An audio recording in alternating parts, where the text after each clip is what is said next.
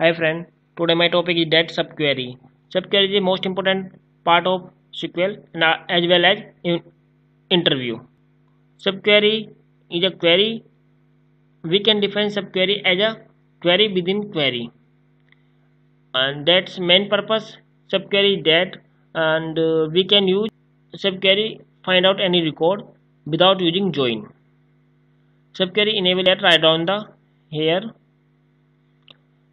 Subquery enable you to write query that select data rows for criteria that are actually developed while the query is executing at a runtime.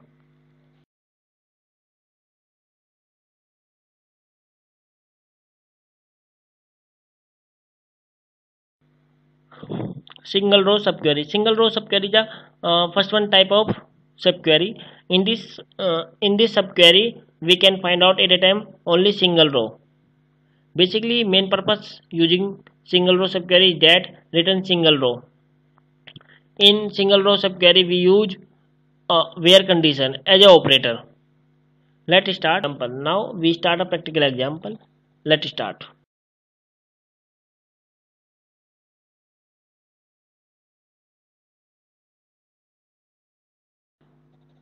Here this is the example of single row subquery. Single row subquery, that means you can return only single row. Let's start. EMP salary. This is table EMP salary. After executing this table, showing record here. In this table we find out that record have minimum salary like this, and this record has minimum salary. We can now we find out this record by using subquery. Let's start. Here write down the subquery and like this, and select min salary from EMP salary.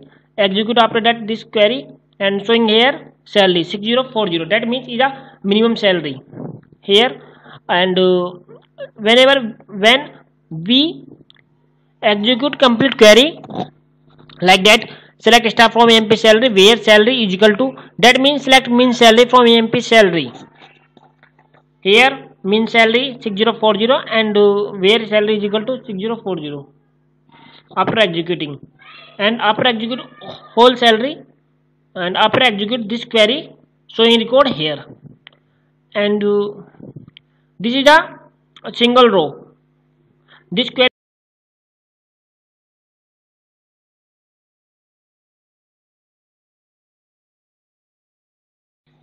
Next type of subquery is that multi-row subquery. Multi-row subquery basically used to when we return multiple row at a time. In which case, in which query we mostly use multiple operator like any, all, not in, many more operator we use. Can with the help of these operator we can return multiple row at a time using this query. And let's start. We are try to explain an example and how to return multiple row using multiple row subquery. Let's start. Right here we write down a query subquery. With the help of this query we can find out and multiple row at a time like this, and in this query we use mostly not in operator, and here we use not in, that means, and select id from department. Execute this query showing record here any 1 2 3 4, and but I use here select star from EMP cell where department id not in, that means id not in this record. Here id is 1 2 3 4, and now execute whole query and then find out record is id 7, department id is 5, and record is find out this record. Now we change that, we can now we try to find out that record, this record available in department like this. Okay, 1 2 3 4, this is a department id, and from EMP salary we try to find out that record, this record is available in department here. That means is that select star from EMP cell where department ID in this record. That means 1 2 3 4. After execute this query, we find out whole record.